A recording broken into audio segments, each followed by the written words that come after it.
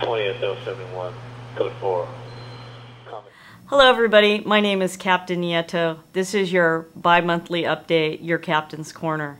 One of the questions that we've gotten since we've started these web episodes is, what is a Part 1 crime? Because I always start out talking about where we are with our Part 1 crimes. So let me explain what a Part 1 crime is. Nationwide, we have what we call the Uniform Crime Reporting. It's a collective effort on the part of the city, county, state, tribal, and federal law enforcement agencies to present a nationwide view of crime. Agencies throughout the country participate in the Uniform Crime Reporting, or the UCR as we call it, program to provide summarized reports on 8 Part 1 offenses known to law enforcement and reports on persons arrested. So that begs the question, what are Part 1 crimes? So let me talk about the 8 categories, what we call Part 1 crimes.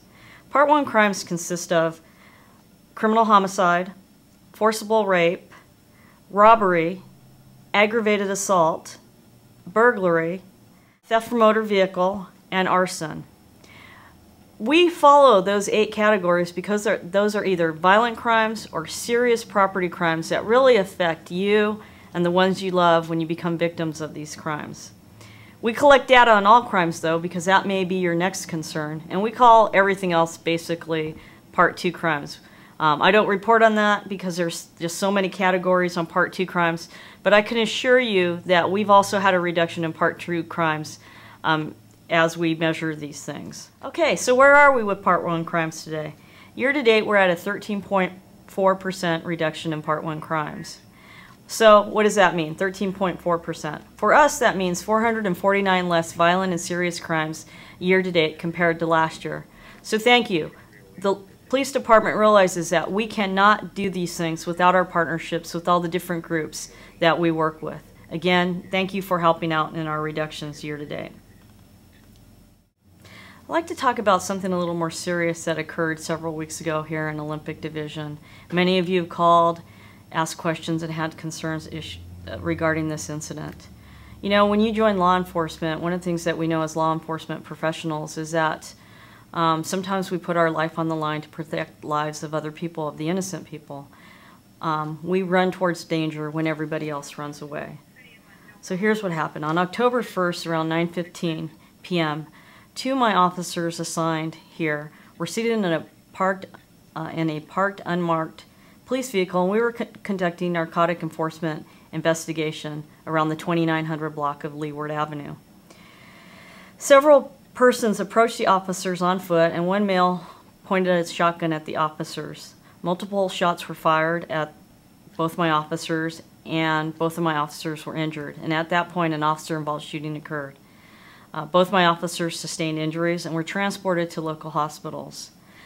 One of the officers was treated and released that night, but the other officer unfortunately had to go into surgery that evening because his wounds were more serious.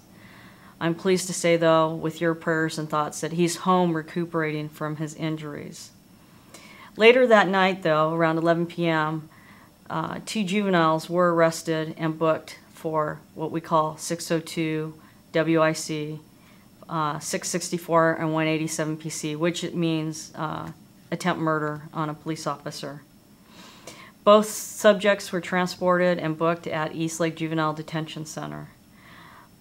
Force Investigation Division and our Robbery Homicide Division are investigating this very serious crime. We appreciate everyone's thoughts and prayers for our officers here in Olympic.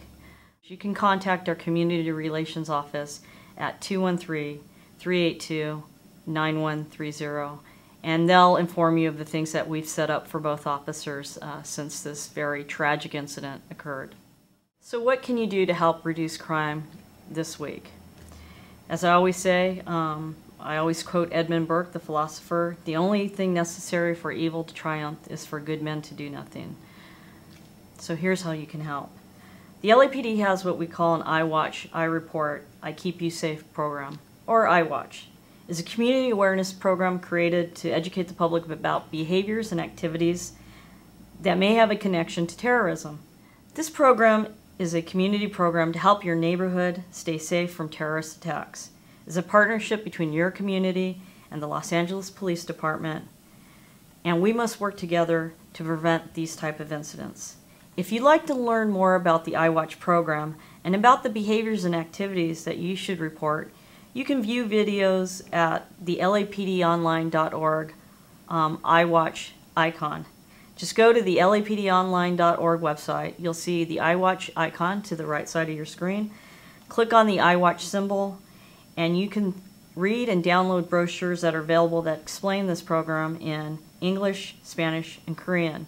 You also have an opportunity to watch videos that explain the suspicious behaviors and things that you should be reporting to the police department.